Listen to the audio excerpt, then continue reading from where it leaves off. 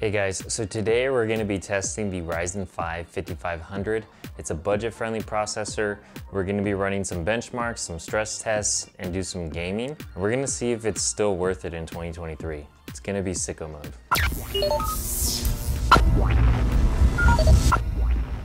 So before we start, please like and subscribe. It really helps me out. It keeps me motivated to keep posting content. If you have any video ideas, please leave it in the comments below. I do read them. All right, let's get to it. So an overview of the parts that I have in this build. Obviously, I have the Ryzen 5 5500 processor. I did swap out the stock Wraith Stealth cooler for the Ryzen 5 5500 with a Prism Wraith cooler from a Ryzen 7 that I had. It just makes it a little more sicko mode. The board that I'm using is a Gigabyte B450 Pro Wi-Fi motherboard. It has 16 gigs of Corsair DDR4 3200 MHz RGB Vengeance RAM. I'm using a 512 gig WD Blue NVMe drive, nothing special. The GPU I'm using is the Gigabyte Aorus RTX 3060 Ti. I honestly love the way this card looks, and I think Klaus likes it too. And everything is in the Corsair 4000D Airflow ATX mid-tower case. It's a mid-level case, it's not too high-end, it's not super low-end, it does have good airflow. So the configuration I have here comes up to a little over $1,200, and I did have to substitute some parts that were similar to what I have because PC Part Picker says some of these parts are no longer available. But if you're on a budget, you should be able to build a similar build to this for right under $850 before tax. I'm just using slightly fancier parts. Now let's talk about the processor. The AMD Ryzen 5 5500 is a 6-core 12-thread processor. It's still using the AM4 socket type, which means it's only compatible with DDR4 RAM. This processor can only utilize PCI Express 3.0.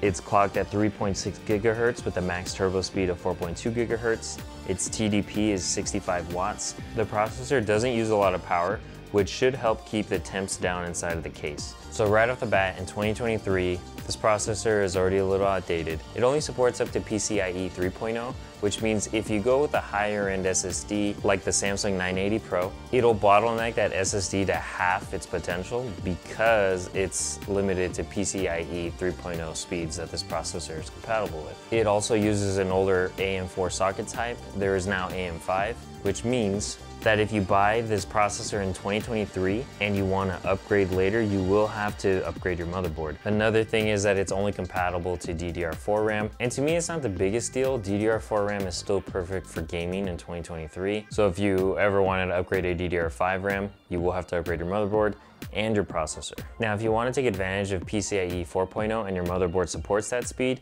you could just go with the Ryzen 5 5600 or the 5600X. Those do support PCIe 4.0 and their clock is faster, and they're only $50 to $70 more. They both still use the AM4 socket type and don't support DDR5 RAM, but we're not reviewing those. We're reviewing the Ryzen 5 5500. Now this is a budget processor. In 2023, it's only $100, so more than likely you're not going with really high-end SSDs that use PCIe 4.0, so it's not really a big deal there if you can't utilize those speeds. This processor is a direct competitor to the Intel i3 12100F. Most people would say this is probably the best budget gaming processor for around the $100 mark, but the Ryzen 5 has more cores and more threads, which should help if the game is a CPU-heavy game, and it should help you if you ever had to do any CPU heavy workloads. So the first test I ran was a Cinebench test. I got a score of 10,638 with a max temp of 63 degrees. I also ran it with the i3 12100F that I have, and I got a score of 7,907 with a max temperature of 70 degrees Celsius. Just like I thought, with it having more cores and more threads, it did score better than the i3, and it did stay cooler, which is nice to see. Now the next test I ran was the Furmark test, which puts 100% load on the CPU as well as the GPU. My temp was 68 degrees Celsius on the Ryzen 5. The i3 12100F reached 73 degrees Celsius, which isn't bad, but it's not as good as 68 degrees. The CPU temp for the Ryzen 5 was really good, but the GPU temp at 85 degrees is not so good. I wonder if it has anything to do with the fact that it's vertically mounted and it's on a riser. When I run the test, I do have the glass on it, so the case is closed, but what I'm noticing is that whenever I have the glass on it, the GPU is right up against it, which doesn't give it a lot of breathing room. I even turned up the fans to max speed in the front that are intakes, and I didn't see an improvement in temps. I'll keep an eye on that because That temp is not good. That's a very high temp. So I did run 2 3D Mark tests. I ran Firestrike Extreme and TimeSpy. The scores I got were 13,254 for Firestrike Extreme. My average temp was 47 degrees Celsius. So when you compare it to the i3-12100F, they're actually neck and neck. 13,547 versus 13,254 on the Ryzen 5. The physics test is a CPU benchmark. The Ryzen 5 actually did 27% better, which is actually really good. Those are the scores. And when you look at TimeSpy, I got 10,873. Average temperature was 49 degrees Celsius. And I don't have anything to compare it to. For some reason, I don't have the 12100F score with this one. So I am running the Shadow of the Tomb Raider benchmark test. I am running at ultra settings. So everything is turned up to the max at 1440p. And still, my GPU temps, they're not the greatest. So one thing I'm noticing during the test is the GPU is hitting high temps again. It's 82 degrees right now. My FPS is pretty good. So at max settings at 1440p, my average FPS was at 139 FPS, which for a mid-level build is actually really good. If you want the game to be an enjoyable experience, you want at least 60 FPS. So at 139, it's actually really good, especially for a budget processor. The 3060 Ti, I wouldn't say is a budget GPU, but it's also not the highest end GPU. And right now, while I'm running this game, my GPU temp is at 92 degrees, which I think something's going on because that's not normal. I'm thinking it's because it's vertically mounted. So this is what I'm gonna do. I'm gonna play GTA 5, I'm gonna play Cyberpunk. I'm going to see what kind of temps I get on the GPU. I know we're mainly talking about the Ryzen 5 5500, but I'm concerned that the GPU is heating up too much. If temps continue to stay high, I'll change the configuration on the GPU rather than have the GPU vertically mounted.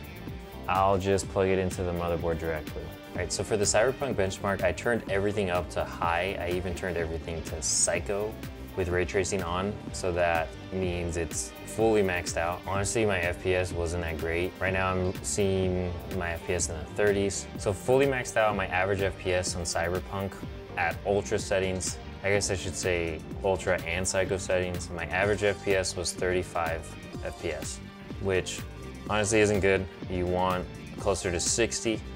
I wouldn't say the game is super playable at these settings. So I did run this benchmark test again at the lowest settings. I turned everything down. They don't have like a low psycho version. They have like ultra and then psycho, but they don't have low and then like ultra low psycho. Right now my FPS is above 60. GPU temp is about the same, 79 degrees. With the lowest settings and ray tracing off, my average FPS was 86 frames per second, which is much more playable. This just goes to show that Cyberpunk is a very demanding game. With this configuration with the Ryzen 5500 and the 3060 Ti, it is definitely playable, just at lower settings. It is nice to know that a $100 CPU does exceed the minimum requirements for Cyberpunk. I believe it even exceeds the recommended requirements. Yes, it does. The Ryzen 3 3200G, it definitely exceeds it. So now let's move on to GTA 5. So I started playing GTA 5 at max settings, 1440p. If you look at my GPU temp, right now I'm hitting 88 degrees Celsius. Not good at all. I'm beginning to think it's the vertically mounted configuration that's causing that. So FPS is hovering in the 50s and 60s, so it's playable. So my GPU is at 92 degrees, my FPS is in the 50s. That is just not good. That is concerning. My CPU was at 45 degrees. Let me change that configuration because that's just not, that GPU shouldn't be hitting those temps. All right, so I am running GTA again with the GPU not vertically mounted. And I'm running decently high settings, not max settings, just decently high. This is the configuration I was able to get a little over 60 frames per second average. The only difference I see is that my GPU temp is at 53 degrees versus the high 80s. I'm still hovering in the 60s and 70s. So that's pretty much the same. So overall, the CPU is definitely able to handle pretty much every game. If it can handle Cyberpunk, even though it was at the lowest settings, it was still playable and it still looks good at 1440p. GTA 5 is like 10 years old now. This processor is more than capable of handling this at almost the highest settings. Now that could be also the GPU. If you paired it with maybe a 3070 or a 3080, you should be able to play at the highest settings and get over 60 frames per second. So what's the verdict? is the Ryzen 5 5500 processor worth it in 2023? Definitely yes. Despite the fact that it lacks support for PCIe 4.0 and only supports DDR4 RAM and uses an older AM4 socket type, this processor can still play any game out today. Cyberpunk is one of the most demanding games, and even though we played at the lowest settings to get over 60 frames per second, the game still looks pretty good. Now you could pair this CPU with a more powerful GPU, but typically when you're spending $100 on a CPU, it's because you're on a budget, and the 3060 Ti is already on the edge of not being a budget-friendly GPU. But nowadays with GPU prices, it kind of is. Kind of.